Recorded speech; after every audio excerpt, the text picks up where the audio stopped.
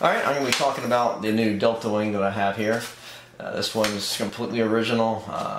Once again, with my free build method of just simply taking some foam and start making cuts and measurements right there on the foam and start designing it right there. The way this is designed, this is using, I believe it's about 3mm 1/8 inch foam.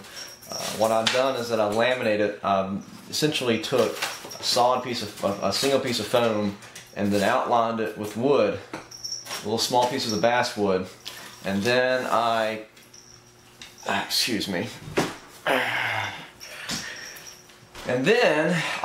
put another piece of foam on top of it.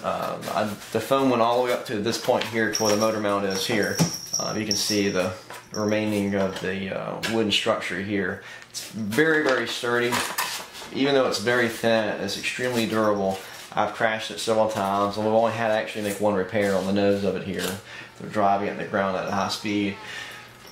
But it's very, very sturdy, very lightweight. This, I said, this is a most 6 amps, about 5 amps normally running on a 450 milliamp battery.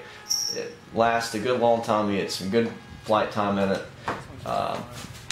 Very easy to fly, very stable. You can do spins, loops, inverted flight, all kinds of things like that very easily.